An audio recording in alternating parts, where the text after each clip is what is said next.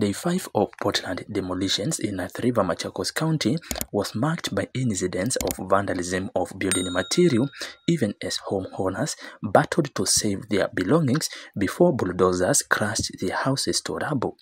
Police arrested several people who were caught stealing building material, with the hawk-eyed culprits reportedly targeting palatial homes for scrap metal. So far, the demolition exercise has seen multi-million shilling homes, churches and schools brought down. Majina naitwa Zakaria Marwa. Mimi nilikuja huku, niliuziwa plot huku 5 years ago. 5 years ago niliuziwa plot. By that time walikuwa wanauza plot 400,000 pa plot ya 50 by 100. Ndio tulinunua hapo wakati huo, tulinunua kwa Komoroku Society yenye ilituuzia hizo plots hapa. Na walituuzia, walikuwa wamekatakata kwa blocks. Sasa ni blocks ziko zote, ziko 38 blocks. Na walikuwa wameuzia watu kutoka, walikuwa wameanza kuuzia kutoka block 2, 3, 4. Sasa kama hapa penye tuko ni block 11. Na sasa wewe umekadiria hasara kama hiyo? Mimi nimeenda hasara ya 4 million.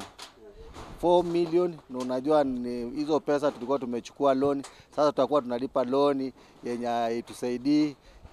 Serikali kama ingeangalia, kama ingefikiria vizuri, rais wetu hangetutoa vile. Alafu kitu ya pili, hawakutupatia hata notice. Hawakutupatia notice after the president anasema kwamba hii mashamba yote ikuwe repossessed. In the afternoon, the very afternoon, tractors zimefika hapa, askari zaidi ya 2,000, watu wanakimbizwa, nyumba zinabomolewa. Kwanza wale wa huko chini, wale wa kwanza. Majina anaitwa Hawalul Ibrahim Hassan. Tuko kwa hii watu wanabomolewa boma zao. Tumenunua ardhi, tuliambiwa hii ardhi ni halali. Kenya anatuuzia tunajua.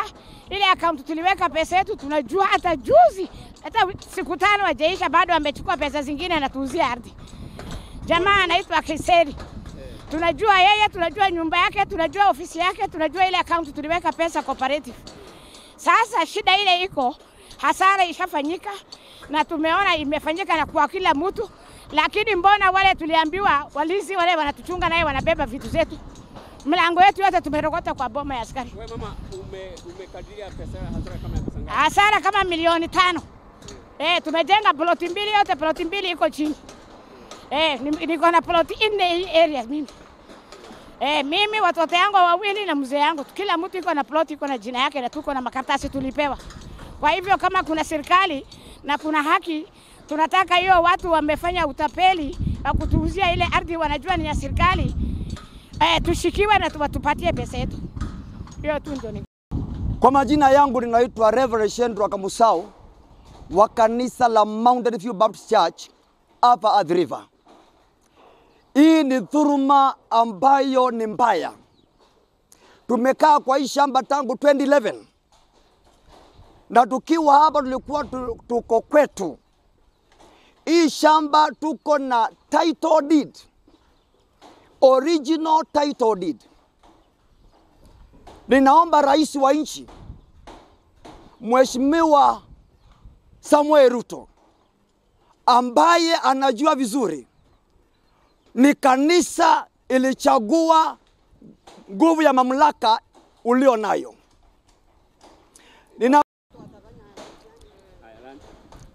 Gharama ambao tumepata hapa kwa hii kanisa na shule ni kama milioni 4.5. Jambo la kwanza ni kwamba unapoangalia mazingira haya ya kanisa na ukigana ni ya kanisa uone vile tumejenga, na gharama ya uwanja huu na walimu ambao sasa wanahamisha nyumba zao, wanahamisha watoto, wanahamisha maredio, hawana chochote. Na huu ni wakati ambao tumekubali, ni wakati ambao gharama ya maisha imeenda juu. Mafuta iliongezewa,